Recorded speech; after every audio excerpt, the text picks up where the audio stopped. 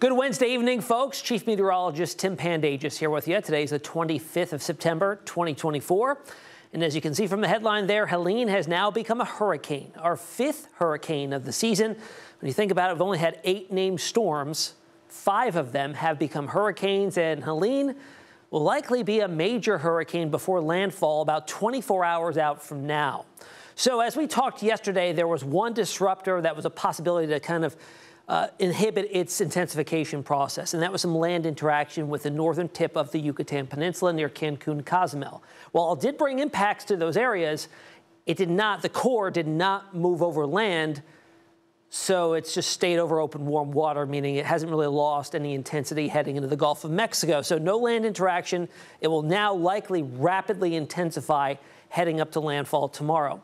The National Hurricane Center intensity estimates have increased. You'll see the track in just a second, but it's now forecast to become a Cat 4 ahead of landfall tomorrow. And we're looking at historic storm surge and widespread impacts to not just Florida, the landfall location, but into Georgia and the Carolinas heading into the rest of the work week. Let's summarize those updates from the Hurricane Center. We talked about this yesterday. A lot of you folks enjoyed being able to learn about this, so here it is again. Tropical Cyclone Advisory schedule from the Hurricane Center comes out 8 times a day. We get 4 intermediate updates and 4 full advisories, and those are the changes of the cone. So we had that at 5 o'clock. That's the cone I'll be showing you here in just a little bit. We'll get an update to that at 11 o'clock, but we'll be going off of stats from the 8 p.m. intermediate advisory that just came out a short while ago. And as I mentioned yesterday, as we get closer to landfall, Hurricane Center tends to start issuing hourly updates to give folks a little bit more of a heads up on what's going on and any changes in intensity up to landfall. So here's a look at satellite imagery. Again, we're visiting the infrared imagery to give us a feel for the intensity of the thunderstorm activity. Colder cloud tops, stronger thunderstorms, colder cloud tops depicted by the whites and the blacks that we're seeing here in the reds. Colder cloud tops here on the southern side of the core right now, wrapping around. You can kind of see in the last few images that it's almost sputtering just a little bit. Now, I do think that this is probably because we had a little bit of some dry air that was ingested into the core, briefly kind of stunting any intensification because the last 2 advisories have been the same as a Category 1 with 85-mile-per-hour winds. As you can see now from the recent image on the water vapor here, by the way, water vapor, this is the moist atmosphere, mid-levels of the atmosphere here. Dry air is depicted by the rust color. So we had a little bit of dry air coming into the center there. That is now mixed out. So that's really the only thing that was going to slow it down because we've got a loop current here. This is a flow of very warm water coming up from the northwestern Caribbean here, and you can see it goes down through a very big depth. Warm water here, and this is likely going to be conducive for rapid intensification. You can see the forecast track here, kind of a foreshadowing of what I'll show you in a second. Cat 1 now, jump to Cat 2 tonight, Cat 4 by tomorrow afternoon. So big time intensification likely on the way. Here is the forecast track. Again, this is the 5 o'clock track with the 8 p.m. advisory stats here. We're seeing gusts already to 105. Moving now due north, pressure has been coming down. Last update, we were at 979. We've dropped 5 millibars since then, so it is deepening, and we'll likely see the winds follow suit and increase with the next update at 11 o'clock. So overnight tonight, we're up to a Cat 2. 110-mile-per-hour winds. We jump ahead 12 hours, and we jump 2 categories, up to a Category 4, 130-mile-per-hour max winds. That right now is the peak intensity from the Hurricane Center. But between 2 p.m. and, say, 10, 11 o'clock at night, so 10 hours still over open water, we'll leave the possibility open that it gets even stronger right up to landfall unless it undergoes something called an eye wall replacement cycle, something that's typical in very strong hurricanes. It's when the eye kind of collapses in on itself, briefly weakens or plateaus, and then a bigger eye wall builds in to replace it and leads to a period of strengthening. So that could be good if it happens right before landfall, briefly weakening it before it moves over land. But if it happens further out, could lead to a burst of intensification right up to landfall. So that's not really a big disruptor here. We're looking at a major impact event for portions of the peninsula. In fact, a good chunk of the peninsula of Florida, or the panhandle, excuse me, I should say, and getting right up into South Georgia, too. You are not out of the woods here. You will see direct impacts from a hurricane still. By Friday morning, pre-dawn, we're looking at a Cat 1, 80-mile-per-hour sustained winds. Then it builds north and kind of meanders and stalls and falls apart as it gets absorbed from another storm system that's just off to the west there. So here's the intensity forecast from the Hurricane Center. 85-mile-per-hour winds now, jumping to 130 by tomorrow afternoon. So we'll go out about 24 hours. So we're looking at a jump here of 45 miles per hour in terms of sustained winds. The definition of rapid intensification is an increase in 35 miles per hour in a 24-hour time frame. So we will satisfy that and likely rapidly intensify and then rapidly weaken as it moves over land, as is expected. No real changes from the spaghetti plots here. Again, each line is a different computer model. They are honing on in and tightening up for a landfall likely in the Big Bend area. Direct major impacts likely to the capital of Florida, Tallahassee, as we get into late Thursday and early Friday. How does it look on the modeling? High-resolution model here in-house, graph model. We have adjusted it a little bit to be a little farther west to be in line with the National Hurricane Center track. And you can kind of see that well-defined eye really taking shape ahead of landfall, and it brings it in just south of Tallahassee. And we're looking at a major storm surge event anywhere off to the east side of that center. And then it builds north, and I stopped it here at 7 a.m. on Friday. We could certainly have a scenario that we have a more intact hurricane or maybe high-end tropical storm at this point, that the center passes directly over Atlanta and then builds into North Georgia and portions of Tennessee and really starts to fan out, and its moisture gets spread out. Now let's talk about winds. So we'll go through the impacts, the winds, the storm surge, and the rainfall, okay? Here's the winds, and here's the lobe of tropical storm force winds, the wind field, as depicted as of the 5 o'clock advisory from the Hurricane Center. 39-mile-per-hour winds are anywhere within this yellow bubble or this kidney bean almost. Notice how as we gain latitude, it builds to the north, the lobe grows bigger.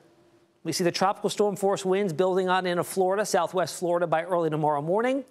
And there could be a point tomorrow where a good chunk of the state of Florida is experiencing at least tropical storm force winds.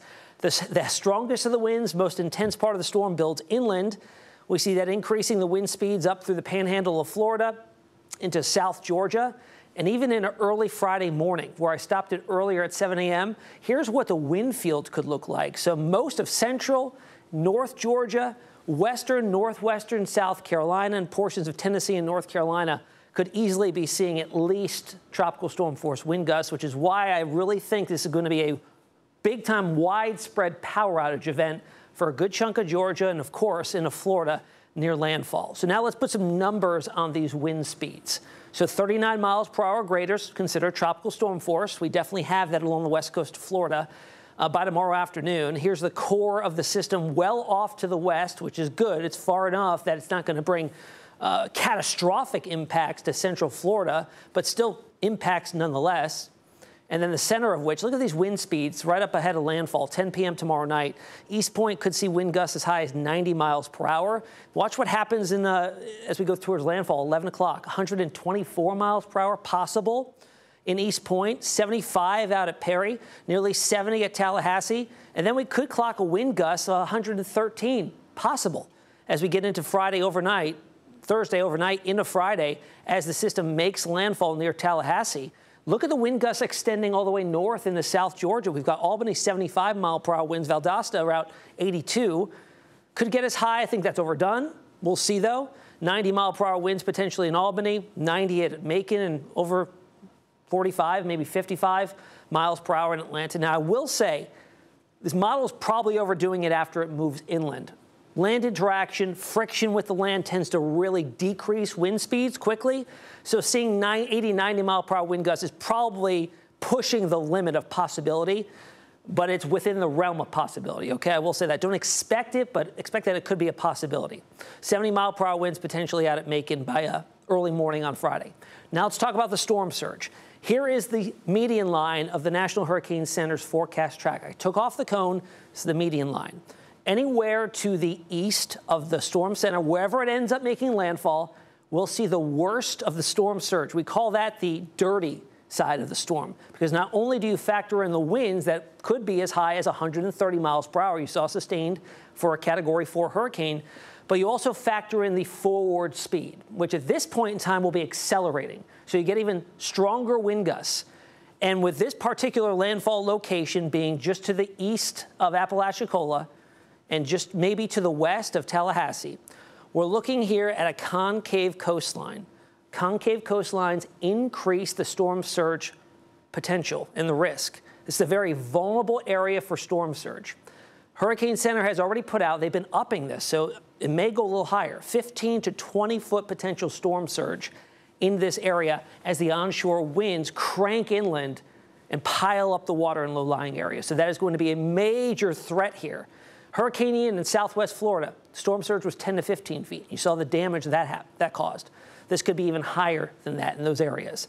Now let's talk rainfall potential. You know, manageable rain in a lot of parts of Florida, but there will definitely be some flooding and locally higher totals than what you're seeing here. It's really going to be an issue as you get into the Panhandle and most of Georgia as this tropical moisture slams into the higher terrain. North Georgia, northern and western portions of South Carolina, North Carolina, eastern Tennessee, the Appalachians here. That'll force all of that moisture to rise, condense, and we see a lot of rain. 9 to 12 inches of rain here, 9 to 12 inches of rain in Macon, maybe over a half foot in Atlanta. Now, keep in mind, this is also moving pretty quick. So if this was to slow down, we'd be seeing maybe double these amounts. So we're not, but still an extensive flooding threat in a lot of those areas. So as you can imagine, we've got plenty of watches and warnings up. In fact, they've all been upgraded to warnings now. In the orange is tropical storm warning. In the pinks here is a hurricane warning. Check this out. The entire state of Georgia and South Carolina completely covered with active warnings at this time. I tweeted this out earlier. I don't think I can recall a time, or if there even was a time, when the entire states were covered. It's usually the coastal locations, but since we're going to see this moving inland so quickly, have such a large wind field, the tropical interactions are going to be even farther north, felt farther inland. All right, and that's not the only game in town. We've got two other areas now. Yesterday we were talking about one. Now we've got two. One 40% chance here that's out in the Atlantic that's building off to the east away from land, away from the U.S., and another one with a high odds of developing here. So the next two names on the list is Isaac and Joyce. We'll see if we get to the 9th and 10th named storms of the season in the next couple days. We'll probably have Isaac in the next 24 hours or so. So that would be two named storms out in the basin at once. We'll continue to watch it, but of course, Helene is going to be our main focus over the next 24 hours as it makes landfall Thursday night.